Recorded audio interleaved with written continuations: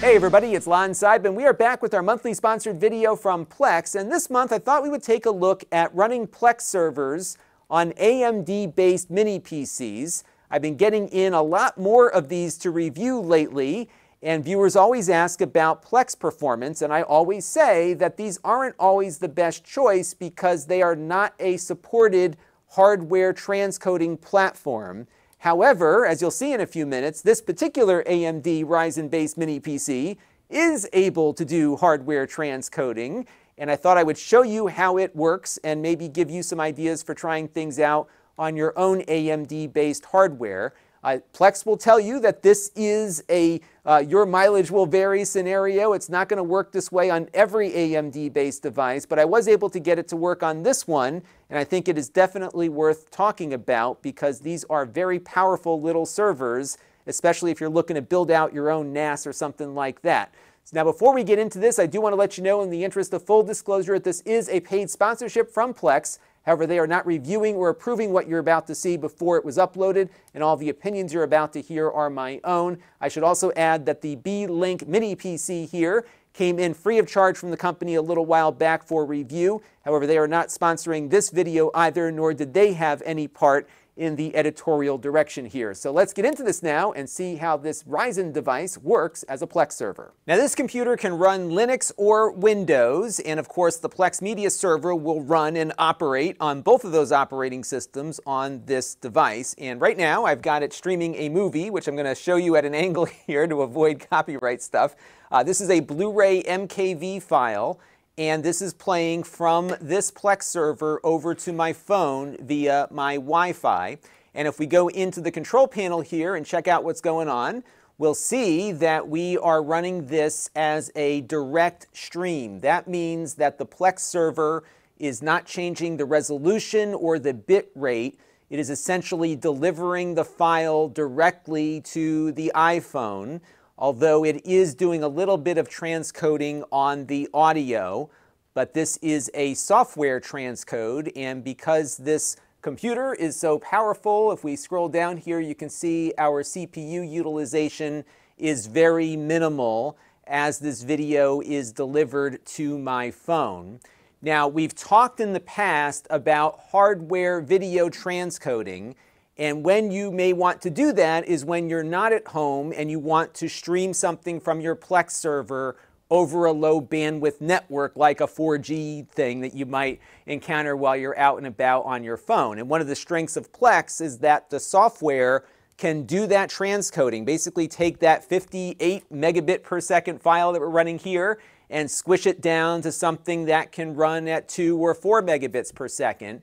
And if your Plex server supports hardware transcoding, it can do this with very minimal CPU usage and also be able to do that transcoding almost in real time. It's pretty quick when you've got a hardware transcoding session to get that video started at a lower bit rate, even though it is doing that transcoding on the fly. We've covered this topic in detail in the past. I will leave a link to that video down below to give you more of a background on it.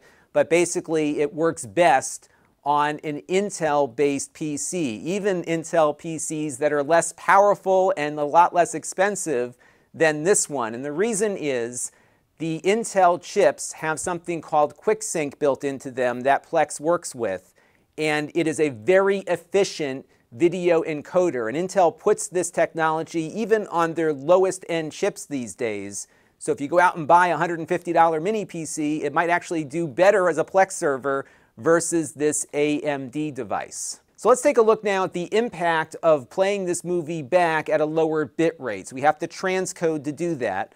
So here I am running this 1080p Blu-ray now at 8 megabits per second, which means the PC has to do that conversion in real time in order for the movie to play back. And the movie's playing back just fine, at least to my eyes on the screen.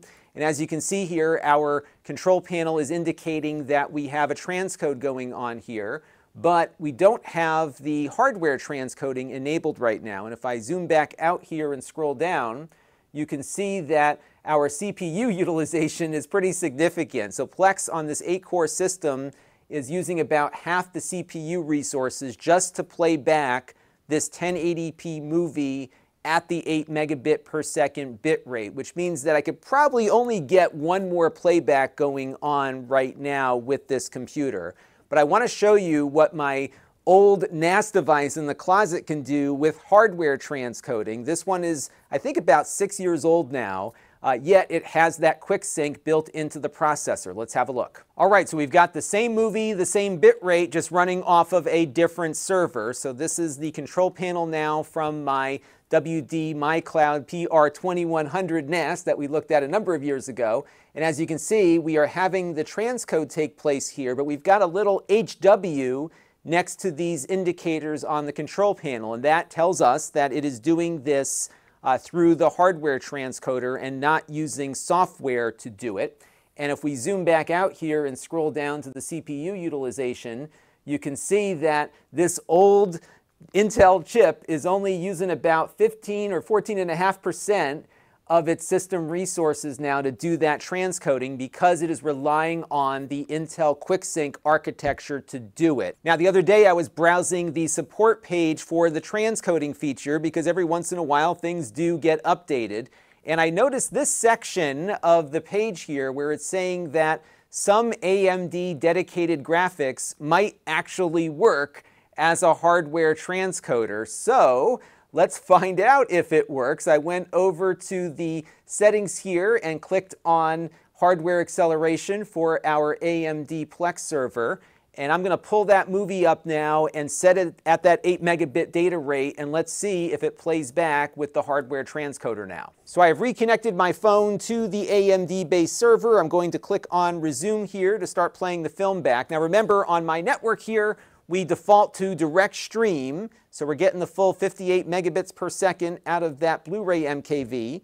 But what I'm going to do now is go into the playback settings and force that 8 megabit per second bit rate. So let's go over here to show all, go down to the 8 megabits per second again, and now let's take a look and see if it plays back. Now you're going to see some glitchiness here, a lot of glitchiness actually, but after a few seconds it tends to settle down, as you can see here. I don't want to show you too much of the movie, but I've been testing this and I get that glitch for anywhere from 5 to 20 seconds, and then after that goes away, it plays back fine. And if we go to the control panel here, you can see that this is transcoding in hardware. The Plex server is able to work with the onboard AMD graphics here, and it's encoding this video with hardware and also decoding it from the original Blu-ray.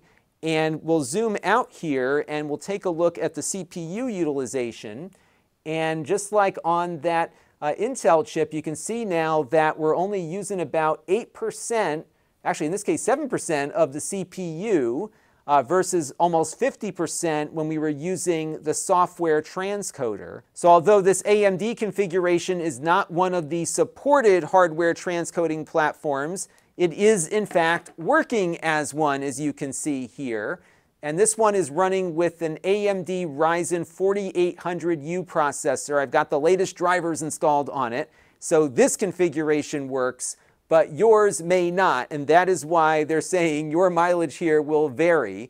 So if you have an AMD configuration like this, give it a shot and see what happens. You might be surprised, and you might be able to get a little bit more usage out of your AMD mini PC server than you thought you might.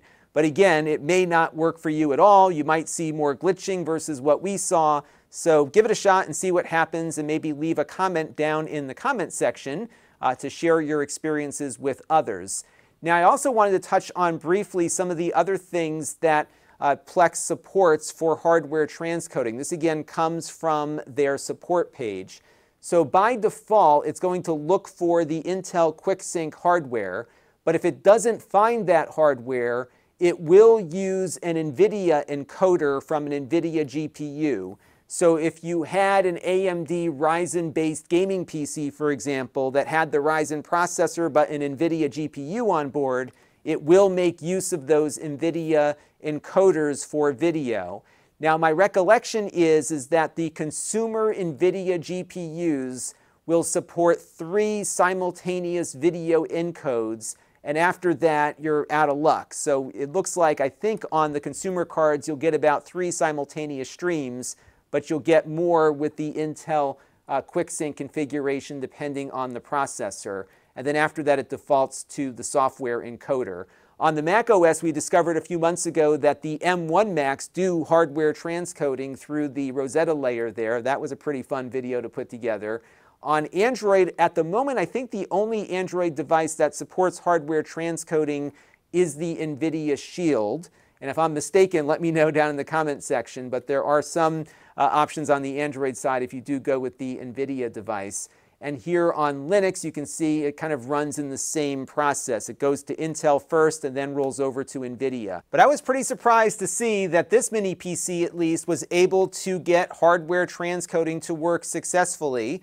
And it's been playing back here now for the better part of an hour, and it's still going just fine. The sound is perfect. Everything is working now just as well as it does on my Intel-based devices. But again, as Plex says, your mileage may vary. So if you've got one of these AMD chips kicking around and you were reluctant to use it as a Plex server, my advice is to download the latest drivers, get the latest version of the Plex Media Server, make sure Windows is up to date. I'm running Windows 11 on this one right now, and give it a shot and see what happens. It might actually work for you like it is for me.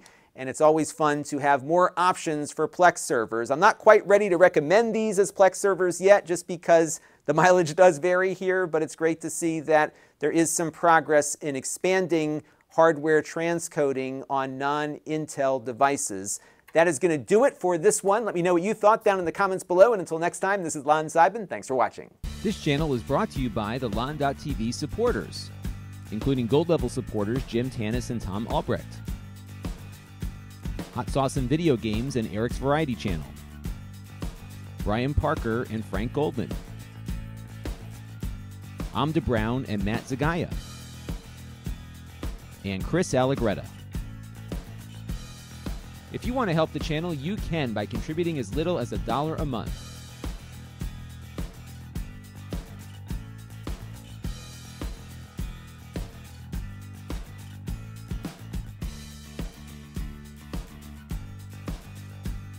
Head over to lon.tv/support to learn more.